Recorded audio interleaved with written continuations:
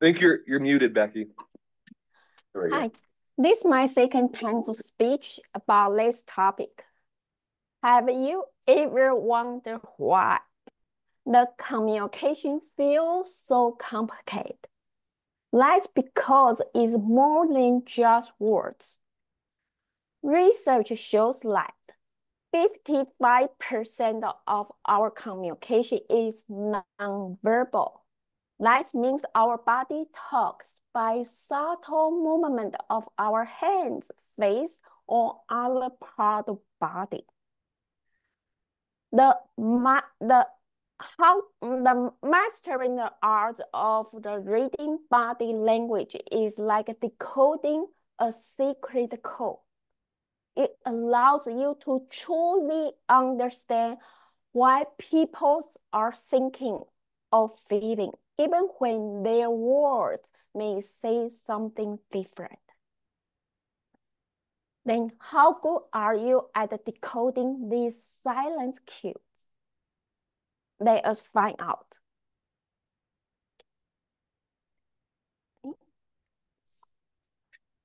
Let me change it. I don't know. Okay. Let us look at the first picture. The left-hand side man is putting the finger on his chin and kind of frowning. This man shows he is thinking or evaluating. The right-hand side man is putting his hands on his cheek and kind of look somewhere else. This man shows he is bored. How about this one? Point the finger to others. That means this man thinks he's right. He's better than others. He complaining others. It's kind of aggressive attitude, gesture as well. Let us look at next girl.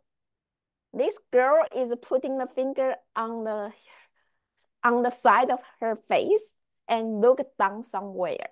And she doesn't look at the people. This girl had a lack of self-confidence gesture. Let us try two more. Here, the left-hand side man is crossing his arms together. This shows the self-protective or defensive.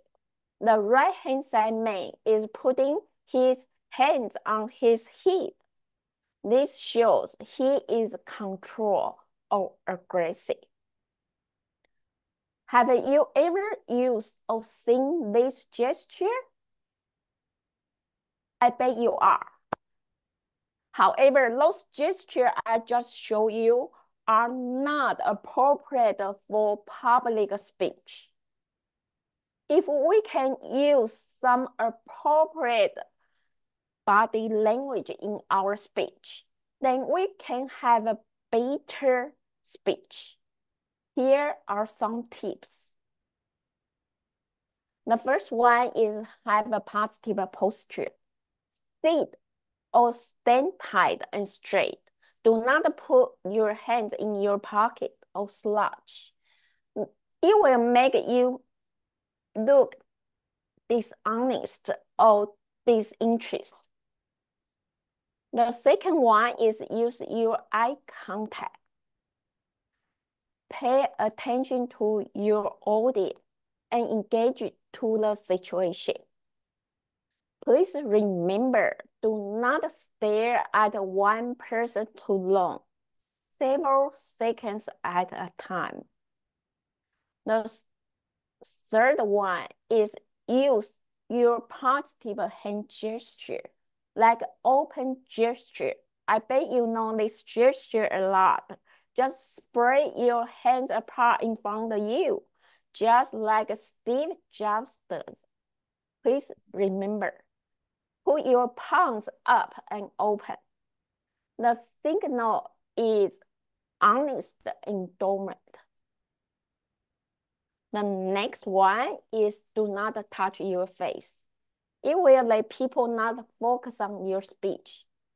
The people who touch the hair on nose, the sign can be like dishonest. The last one, but not the least one, is use your facial expression, especially in virtual meeting. As we know, it's harder to use posture or gesture in virtual meeting. Then use your facial expression. Maintain a slight smile. Avoid frowning. Frowning means disapproval or displeasure. Here is the tip of today. The takeaway message for this speech is we know learning and use the body language can enhance our communication ability significantly. So let us practice use more body language in our speech to become a better speaker. Thank you. Nice. Back to you, Toastmaster.